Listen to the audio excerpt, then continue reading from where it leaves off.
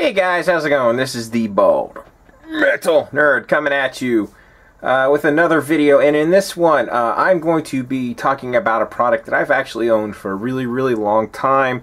I'm going to be talking about the Klipsch Pro Media 2.1 computer speakers, and these things have been continuously on the market for a really long time. I'll do a little research and I'll put a little blurb about when these things debuted, and they are still on the market, and I think they still cost around $150. I'm not 100% sure.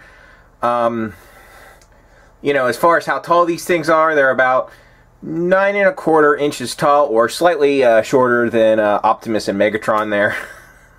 Just had to include them. I thought it would be a, you know, because these are really official units of measurement, Optimus and Megatron, so let's get them out of the way here. Alright. And yeah, these are these were, I think, the first THX certified you know, pure computer speakers or multimedia speakers, whatever. They are 2.1 set. Obviously includes a subwoofer. I will be showing the subwoofer off. But there will be some breaks and all that. I'll get the subwoofer up on the desk. So just wanted to show the left and right speakers. Now, probably due to age or something, this, you may not be able to tell on video, but this leans slightly more forward than this channel. I guess the right channel leans slightly more forward than the left channel. Let's see if I can make a match here. Just bend it down a little bit. Now that's closer. It's a lot closer. But there's still a slight difference. And you can see it more if you, you know, do that. You can see the, this is slightly lower than that one. But anyway, let's go ahead and take a look at the speakers individually. We'll start with the simpler speaker that doesn't have what's called the control pod on it. Now, I have had to make a change to these speakers since I got them. The bottom sticky felt pads are not what came with it. These little rubber feet were, but some peeled off since I've had this thing for probably close to 10 years now. Maybe a little, you know, right around that time. I've had these probably around 10 years. I'll go ahead and move the camera in a little closer, so you can see a little more detail on this stuff here.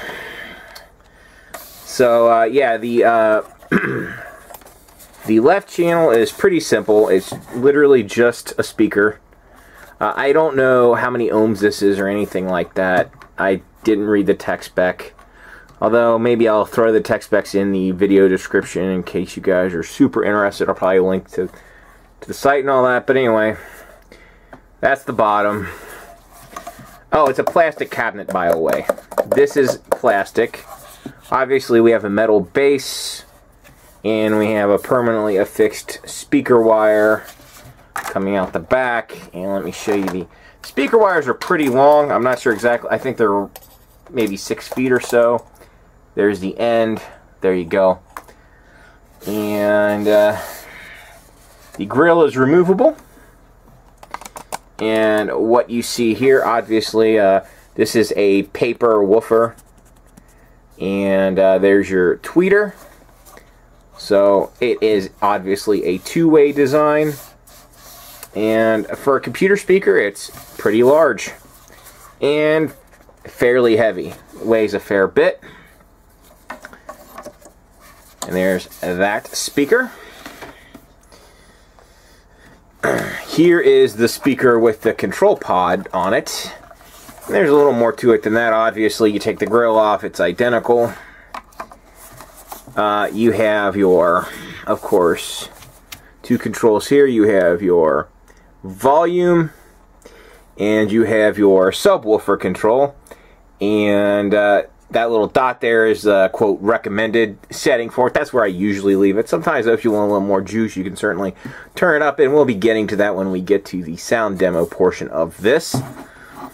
There is your, there's a headphone jack, and there's a line-in jack, which is a nice touch. And far as the cables on the control pod portion, and oh, they're caught around the camera tripod. Oh, and I knocked one of the speakers over. I'm gonna pause real quick, guys. I'll leave that blooper in for amusement. Actually, guys, after examining the cables on the control pod, I think I misspoke about their the speaker wire's length.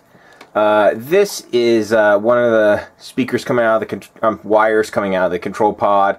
This actually hooks into the subwoofer to enable the unit to work. This obviously is the 3.5 millimeter in that plugs into your computer or DAC or whatever.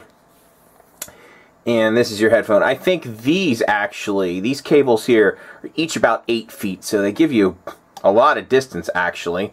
And this is like 9 or 10 feet, so they actually give you a really ample amount of wire. And yeah, it's basically identical. Let me go ahead and see if I can grab the subwoofer now without causing anything else to fall. Let me just move a few things around here. Grab that subwoofer. Oy, oy, oy, oy, oy. And show you guys the tippy top. Obviously, it's a little bit taller than the speaker. So let's go ahead and get the speaker down. And I'm sure this is over 10 inches tall. I don't know. I'm just guessing. The box for it. Obviously, it's a side-firing subwoofer, as there is, well, the driver. My subwoofer is actually still in pretty good shape. It does have a little bit of stuff flaking off the cabinet there. I'm sure something got bumped into it at some point. There is obviously the air port or base port or whatever you want to call it. And the other side is just plain black wood there. And the back, egads. Okay. Alright. You know, obviously there's your speaker left and right terminals there. Some exciting stuff about FCC warning. My peeling serial number. According to this, is 240 watts. It says it right there. Let's zoom in a little bit. I don't know the specs on this thing. Really, I have no idea. There's obviously the input for the control. And that's it. I'm sure the power amplifier and everything is in here. I'm not going to disassemble it to show this. I have no need to disassemble it, so that's not going to happen. So anyway, that gives you an idea of the components that this thing comes with. Very nice for a set of computer speakers. So obviously now I've got a lot of hooking to do and all that, and yeah, it's going to be fun. But when I come back, we'll do some sound demos and talk a bit more about the speakers. See you guys in a bit.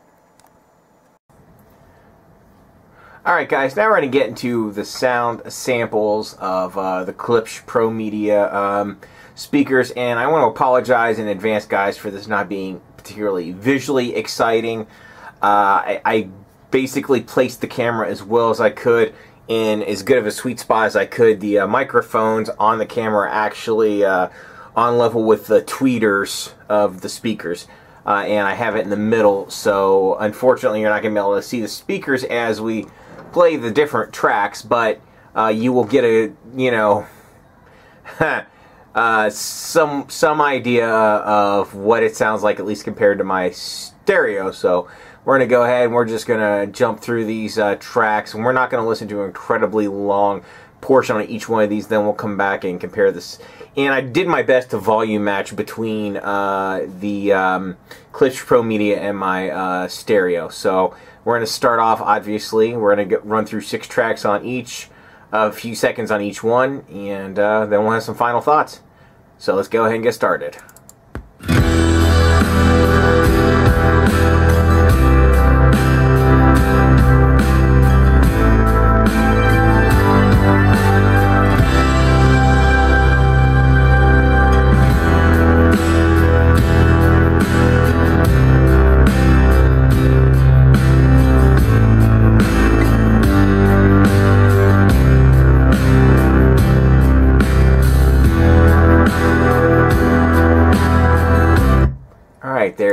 track 1.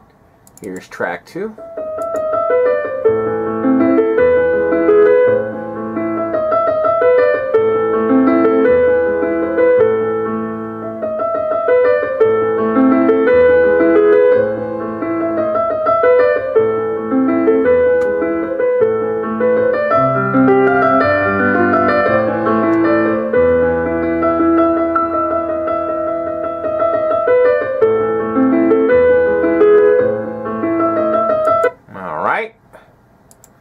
Moving on to track 3.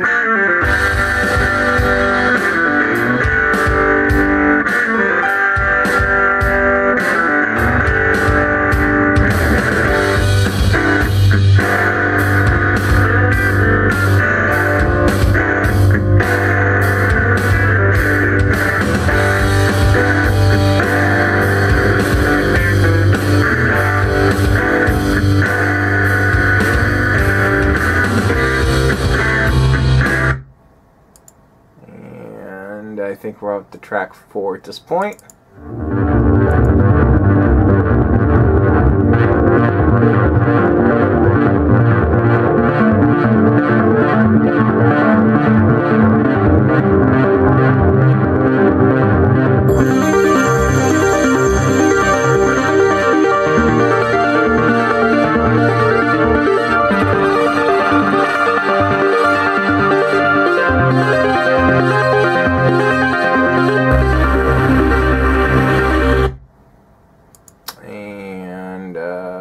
Track 5, I think we're down. Was that? Oh, it's track.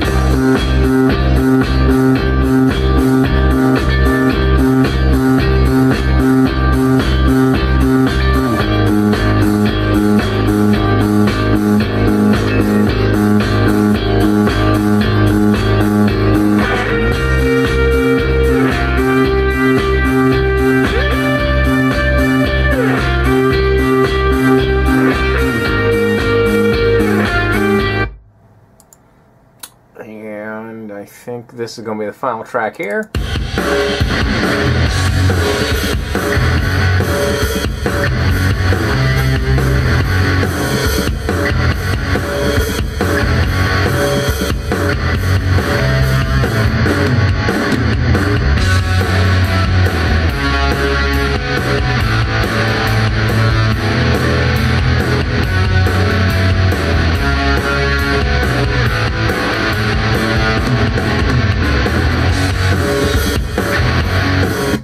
Alright, and there you have it. That's the Klipsch Pro Media. Honestly, I didn't listen to the test tracks. I calibrated volume with Enter Sandman, and I didn't realize the test tracks would be so wildly different in volume. I knew they were different styles, but I didn't think there'd be that much volume difference. But it's kind of a good thing, kind of let you guys hear how this speaker set handles things of vastly different volumes without me adjusting the volume knob at all. So anyway, that's it for this portion. Over to my stereo. Alright guys, so what are my final thoughts on this speaker, and I guess more importantly, why did I leave out the sound demo versus my main stereo? Well, when I watched the sound demo that I recorded with my main stereo, the quality was extremely poor. The main stereo overwhelmed the microphone that was in my camcorder. It just doesn't sound good. It sounded, it was just too loud, and it sounded tinny. It didn't sound remotely what my stereo actually sounds like. So I can just tell you subjectively, the Klipsch Pro Media did not sound as good as my stereo, which is not surprising. I mean, you've got it. You can't expect it to. I mean, we were dealing with, you know, like 9-inch speakers versus floor standards. Of course, the floor standards are going to sound better simply because of the physics of it. The floor standards move a lot more air than the Klipsch do, so they are going, you know, generally the bigger speakers are, not always, but most of the time, the bigger the speakers are, the better they sound. And my stereo, as far as detail and resolution and all that, stomps all over the Klipsch Pro Media. So that being said, the Klipsch Pro Media definitely hold their own. They sound really, really good. They sounded incredibly great. I watched a movie listening to those, and they sounded tremendous. Really well balanced throughout the movie. Sounded absolutely awesome. They sounded awesome playing video games, and they sounded really good with music. If I didn't have anything else to compare the Klipsch, if I couldn't directly A/B the Klipsch with something else, I would think that they sounded great because they do sound really, really good with music. My problem is I'm spoiled. I have, my stereo to compare it to, and it just doesn't live up to that. But for computer speakers, they sound absolutely amazing for music. You got to keep in mind what the class of product is. The only other thing that I really have to say about them is I tried hooking my Audio Engine D1 to the line in on the Klipsch Pro Medias, and there was some electronic noise. I don't know why that was, so I wouldn't recommend pairing these with an Audio Engine D1 because there was some noise on the line. There was a lot more noise when I put it in the headphone jack of the Audio Engine than just the line out.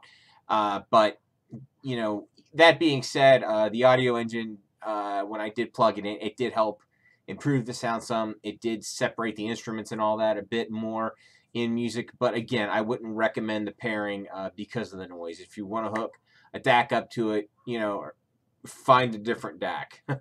Don't use the Audio Engine with it. So anyway, overall, I think it's a pretty decent value. You probably, if you want to, you can definitely get better sound. But for the price point, I think it's definitely hits really well in the value department. It's really great for what it is. I know there's another version that has Bluetooth on it, and I've heard that one's not THX certified, and I've heard people say that doesn't sound as good. I don't know. I've never heard it. So if you are in the market for one of these, make sure you get a THX certified one if you want the best sound. So anyway, that is pretty much it. As always, if you like this, thumbs up. If you hate me, thumbs down. Share, subscribe, all that fun stuff. Thanks so much for watching. I'll catch you guys next time.